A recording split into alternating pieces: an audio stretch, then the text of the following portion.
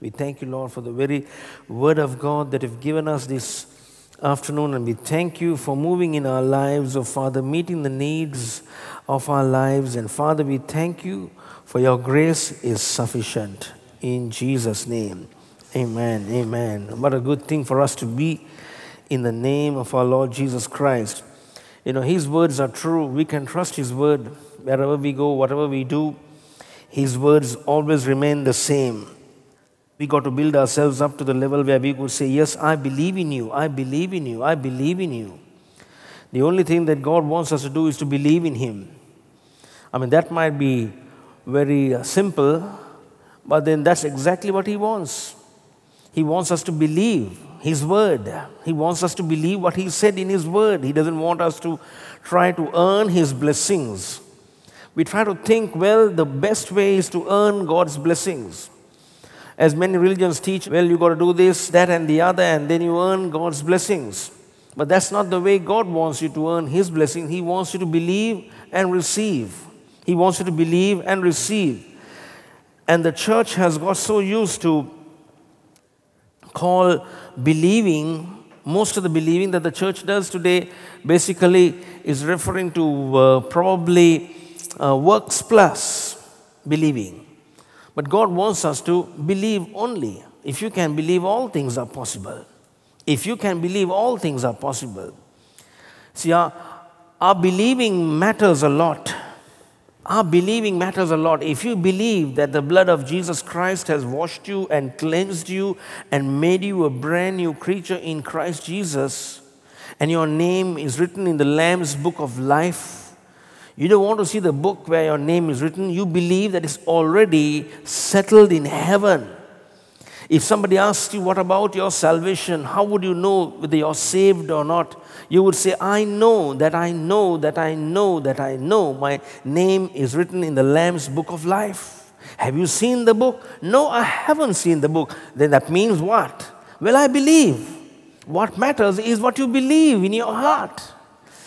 That's the most important thing. That's how we need to believe for everything in our life. Everything in our life. And say, Lord, I believe it's already done. Jesus bore 39 stripes upon His body on the cross. And we could say, yes, Lord, you bore all the stripes for me, Lord. It was not because you were punished for your sins. You were punished for my sins. Which means, as the psalmist says in Psalm 103, bless the Lord, O my soul, and all that is within me. Bless His holy name. Forget not all His goodness. Forget not all His good. And then it goes on down the line. It says, bless the Lord, O my soul. And also He says, who forgiveth all our iniquities and healeth all our diseases.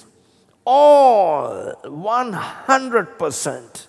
That's the reason we got to believe and say, yes, I know that Jesus bore all my sickness upon the cross. And I know that His body has carried everything on the cross. Let's go to the book of Isaiah and see this scripture very clearly where it talks about Jesus Christ. And Isaiah 53 and verse number 4, it says, we need to believe in what the word says than what our symptoms tell us, what we see in the natural. Faith believes what the word says. Unbelief always has to do with what you see in the natural. Faith believes whatever the word says. That's the reason we find that the centurion, he said, Lord, speak the word only, and my servant will be healed. He didn't try to tell the master and say, okay, please come home, try to heal my child. No. He said, speak the word only, and my servant will be healed. And Jesus was amazed, and He looked around and He told all the disciples who followed Him, I have not found this kind of a faith in Israel. I have not found in Israel, because there was so much of unbelief in Israel. Unbelief comes in only by people trying to please God by every other means except by faith. I tried to do everything that I could to please God except faith. And that's how unbelief was so much in Israel. And when the centurion came and said, Lord, speak the word only, and my servant will be healed. You don't have to come under my roof. I know my servant is healed. I know my servant is healed. If you speak a word, that's good enough for me to believe. And that's how our life should be. Lord, your word is sufficient. I have a word from you, and that's good enough to bring about deliverance or healing or prosperity or whatsoever I desire. Isaiah chapter number 53 and verse number 4. Surely he has borne all our griefs. That word griefs there also means diseases. He has borne our griefs and carried our sorrows. That word sorrows means pain. So he has carried our diseases and our pain. Yet we esteemed him stricken and smitten of God and afflicted. Verse 5. He was wounded for our transgression. For everything that we have done, every act of iniquity in our life, transgressing the law, and God says, he was wounded for our transgression. He was bruised for our iniquities. All came upon Jesus so that I might receive healing into my body. There is no way that God could say, well, you have sin in your life, that's the reason I can't heal you. Because Jesus already healed us. He's already taken away all our sin. So when the devil comes over your life and say, you can't be healed because of this sin that is in your life, you say, he has forgiven all my iniquities and he has healed all my diseases. See, we got to stand with the word. When the devil comes and says, because of this, that, and the other. You know, every one of us, we have, even after our Christian walk, even after we have accepted Jesus Lord of our life, we have made mistakes in our lives. We have made mistakes. There's nobody who has never made a mistake in his life. But Jesus paid it all. Jesus paid it all. When the devil comes and condemns you and says, you can't be healed because of this in your life, because of what you have done. You have no right to be healed. You tell the devil, Jesus has carried my sickness, and as well as he has taken away all my sin.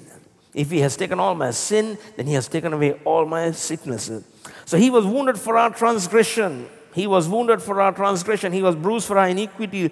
And the chastisement of our peace was upon him, and with his stripes we are healed. That's the word of God. Take healing medicine into your life.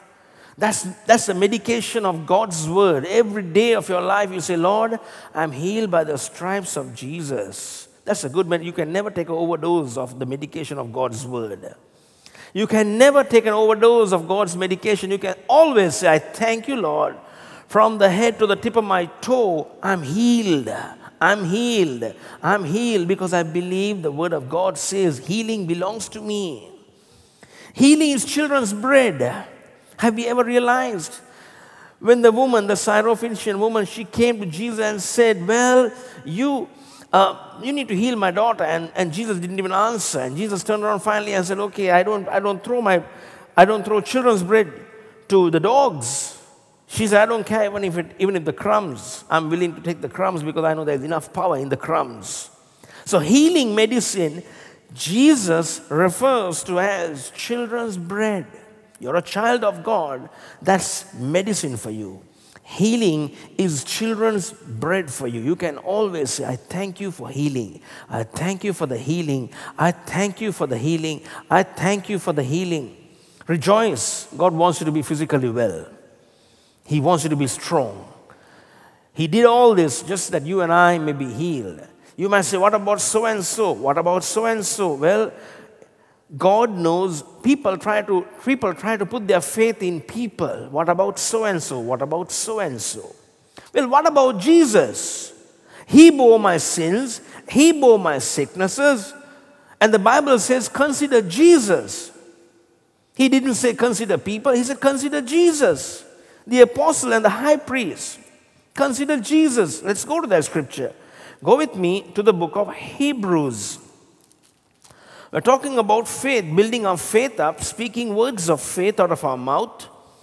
living a lifestyle of faith, enjoying the very power of God in our life. If you have faith, all things are possible. All things are possible. There is nothing impossible. Jesus said, if you can believe, all things are possible.